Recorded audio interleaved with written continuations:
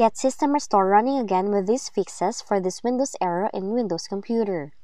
Now first, make sure you have sufficient space since the restore utility is likely to return an error.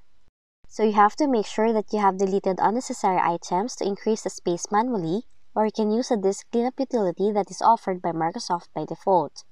Alternatively, you can also increase the amount of disk space allocated for System Restore in the System Protection settings. And in order for you to do it, search for Create a Restore Point, head over to the System Protection tab, click on the Configure option, and click the Max Usage slider to adjust the disk percentage according to your preference.